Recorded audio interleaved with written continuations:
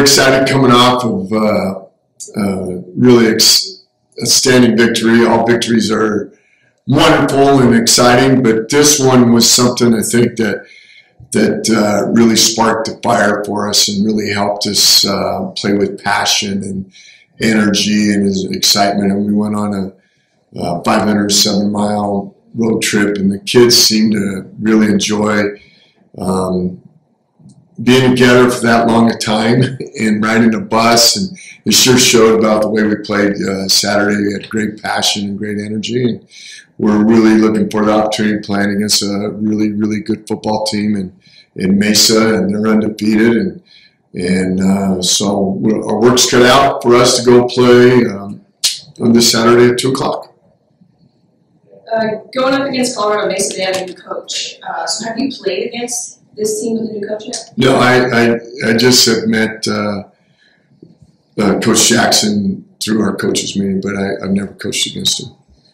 So just kind of going off the film you have of the team, because they didn't play last year, so you have the 3 games that they have. So what do you just know about them and the way the coaches? They played a couple games last year, but we didn't play, and so I do know they got a lot of Division I transfers and they're too deep. I know that they are very physical. They're playing to what I would consider his style, and that's playing great defense, playing physical on offense, and have a big play capability. Their special teams are outstanding.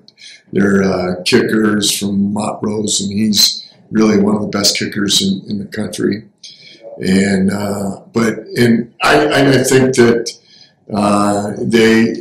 they're much improved, what you would consider, from any Mesa program that we've faced in the past, because they are a lot more physical, and I think they've done a great job of recruiting outstanding athletes. You guys had a bit of a rivalry with CMU a few years ago, right? I mean, I don't know if it was kind of one-sided with you guys always winning. Do you feel like that's kind of the way it ended up being the last few years? Is there still a rivalry with you guys? Do you see it that way? Well, it's an in-state game, and Mesa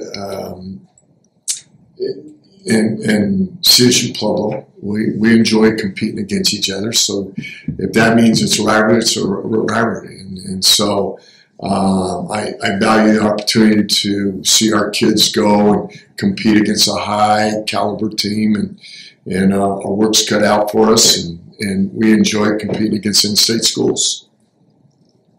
Having such a dominating win, your highest scoring game this season, does that kind of set the tone or show your guys what they're capable of doing on offense going from this point on? I hope so. I really hope so, because I think that there's a way that we can capitalize that, understand that was a little spark that started that fire, started the chance for us to really grow. I think it was understanding, we played some really, really good football teams, and I think sometimes you need to respond throughout the season and manage the ebbs and flows of the season. And so it was really nice to see us play with passion, a little excitement, and I think that's why you were able to go make some of the big plays that we were able to make.